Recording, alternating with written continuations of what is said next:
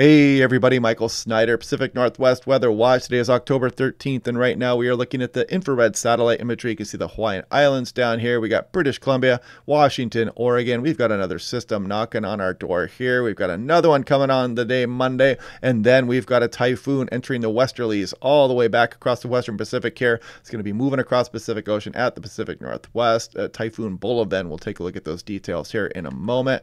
This is the Himawari satellite. You can see Bolovan out there. It is now weakening, entering the westerlies. You can see the associated moisture will be traversing across Pacific Ocean. Pretty typical in fall months to be impacted by remnants of tropical typhoons here as they move across the Pacific, and we'll look at just where that atmospheric river may go. You can see Japan would be right here. There's the Aleutian Islands.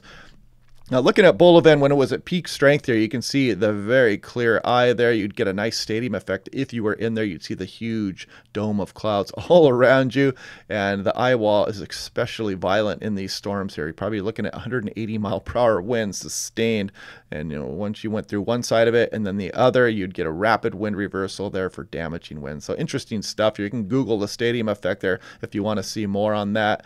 Take a look at Seattle yesterday, 65 degrees, nice sunny skies out there. Great day, another great day coming here. A lot of sunshine out there for much of the region. Some high clouds will be spreading up over the area as we go through the afternoon and evening tonight. But yeah, we'll look at some of those temperatures here in a moment. And if you want a nice affordable home weather station, record all this crazy weather we get here across Pacific Northwest, click on that link down below to save 10% off. Great smartphone app, all solar powered and wireless. As we go through this morning, if you're out there across some of the Cascades, the Gorge, and some of the Cascades of Oregon, some of those gusty winds here coming through the east. Nothing too extremely crazy there, but it should be dying down as you go through the day today. But as we go through on into Saturday morning and then eventually Saturday afternoon, you can see that next system kind of pushing up to the north of Vancouver Island there as well. Some blustery winds possible at that system also, but the better shot of some wind will be occurring on Monday. And I just kind of wanted to point this out as well. Sunday afternoon does show some offshore winds coming through the gaps of the Cascades of Washington, Oregon as well. We'll look at those winds here for the system on Monday coming up here in a bit. Now, looking at precipitable water on last night's GFS, there is Bolovan out there across the western Pacific. Again, there's Japan, Aleutian Islands, there's Alaska, British Columbia, and Washington. You can see the system pushing up here as we go through tonight on into tomorrow morning. Then we get a stronger storm that's going to come into the region here with an atmospheric river on and through the day Monday. Some blustery conditions possible there, but did you see that? This is the remnants, that typhoon pointing an atmospheric river up into British Columbia. So we're showing some ridging in advance of this, but confidence is not that high just yet. This could be a bit of a dirty ridge here, meaning there could be clouds streaming into the region here, which could limit some of our sunshine here across the Pacific Northwest. So we'll have to watch this closely, because you can see by the time it gets toward the end of next week, this atmospheric river will be sagging south, but it is weakening at that time by the time it goes across Washington and Oregon. Now, this is looking at the GFS, 500 millibar heights, and you can see the initial system rolling through Friday night here, and then we set up for this atmospheric river and a stronger system as we go through the day Monday shown there. And then we potentially build that ridge in front of what would be Bolovan's remnants moving towards British Columbia here. But there is going to be some disagreement between, I have a hunch here, over the next couple of days. It's just how strong this ridge develops and how close this cloud shield and this precipitation is going to be to the Pacific Northwest. And I'll show you what the European has to show on that here in a moment. There's the GFS also showing a little bit of ridging after that as well as we go through about October 22nd, and then the GFS wants to pattern change things here across the Pacific Northwest and much of the West Coast for some interesting troughing showing up towards the end of October. Purely fantasy at this point, however. This is looking at 850 millbar. So if the GFS were to come to fruition, here goes first play through the Monday system there, and then you can see things warm up in advance with this ridge. Even some offshore winds showing up there, some pretty warm temperatures aloft. This would be at about 5,000 feet above the surface. Hawaii would be down here, and there's Washington, Oregon. You can see that warm up there west of the Cascades. And then we kind of sneak that system through there, and then we build the ridge again across Pacific Northwest all the way through October 22nd and 23rd. So something to watch. If we scroll far enough out, you can kind of see that chillier air aloft arriving with some of that troughing through the end of October as well. Purely fantasy, as I mentioned. Now, this is looking at the European on the left versus the GFS on the right. 24-hour running precipitation totals. As we go through tonight, you can see some of that precip occurring for Seattle. A 1/10 of an inch, 2/10 of an inch, a little bit for the Willamette Valley, better amounts for the coastal range here as well. And then as we scroll through the day Saturday, That's that next atmospheric river. Check it out. There it comes on Monday. You can see some pretty juicy totals all the way from Northern California up into British Columbia. Pretty good model agreement, actually. You can actually see the rain shadowing effect there off to the northeast of the Olympic Mountains there as well as we go through the day Monday. And then you can see the next atmospheric river out here associated with Bolivan.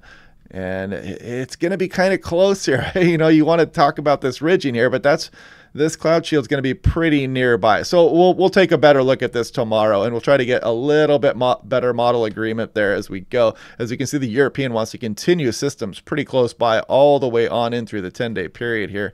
Now, this is looking at daily 2-meter max temperature. Check out some of these temperatures across western Washington and Oregon for today, up into the lower 70s. Get out there and enjoy that while you can. You know, this time of year, these nice days become pretty few and far between.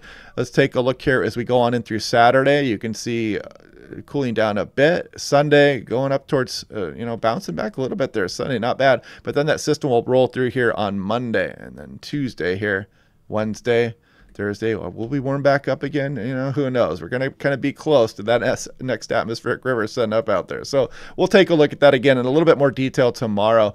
This is looking at Tillamook Airport. If you can see here, it's just some blustery conditions, nothing too crazy, nothing to be too worried about at all, but you might notice that as you go through the day Monday. This is for Hoquiam near the Washington coastline as well. Seattle, maybe some blustery conditions. That system rolls through here on Monday also. This is Tillamook Airport. Check it out. Up towards an inch of rain there in a 24-hour period, and this would be for that Monday system there. This is Hoquiam, Washington, about an inch of rain there also. Seattle, Tacoma, you're looking, half an inch, 7/10 of an inch there. Not bad. Definitely a rainy day, however. Portland International, even showing up a little bit more there in the control run. Look at that, 9/10 of an inch of rain in a 24-hour period with that Monday system rolling through the area. Now look at the 6 to 10 day. That ridge is kind of showing up here in the prediction center all the way through October 22nd. So we'll watch this one. This could change, especially up here for northwest portions of the Pacific Northwest. We'll watch that closely again tomorrow. As I mentioned, 6 to 10 day temperature outlook. We're bound to be above average, especially with the southwest flow. Even if we do get clouds over the area, we're likely to be above average through this time period. Now, this is looking way off into fantasy land here, but I wanted to show you this. The CFS runs 4 times a day, and it goes ridiculously far off into the future. So you got to kind of take it with a grain of salt here. But you can see it actually keeps us pretty active here across the Pacific Northwest through November, December, and January. And this goes 2023 to 2024. You can kind of see the dates up here. And then kind of, maybe a little bit above average across some of the coastal areas. But you can see things starting to dry out here across some of the higher terrain as we go through January and February. And then look at this signal here, January, February, March.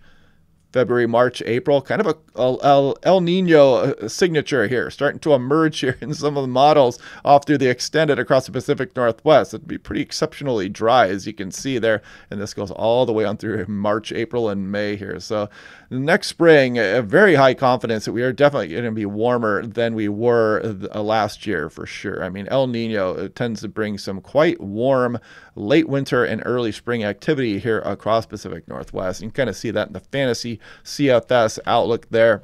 But anyway, yeah, I'm going to do the eclipse video here next. We'll talk about what we can expect. And we've got several more systems to go through here. We'll continue to watch the remnants of that typhoon here moving across, bringing that atmospheric river. How much ridging will occur in front of that system?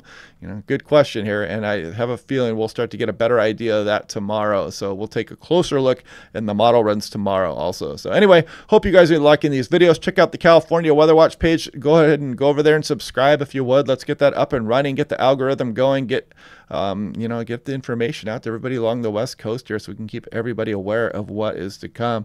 But anyway, I will talk to you guys here in the eclipse video in a minute. And otherwise, I will speak to you tomorrow in the normal briefing.